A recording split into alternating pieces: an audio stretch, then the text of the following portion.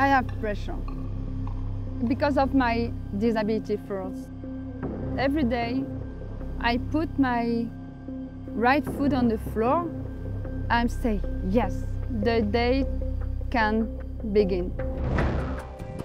I try to make the pressure than strength. I was the world champion in La Molina, and I lost my title last year, but I won the title in bank slalom. She's a big competitor. I'm also a competitor. I train hard since I lost my title. I'm my big rival, and my multiple sclerosis too. I train every day to be strong.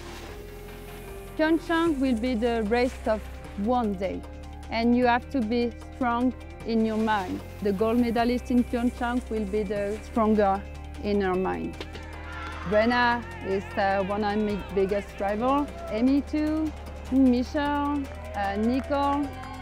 In PyeongChang, the slope will be very technical, and I'm proud because we can show that, okay, we are disabled athletes, but we can do the same thing than the able athlete. I never remember how many World Cups I won, but the most important is the medal in Paralympic Games. I have lots of goals: to be in shape, healthy and strong, and of course I want to be on the box, and I know what is a silver medal. I prefer to win a gold medal.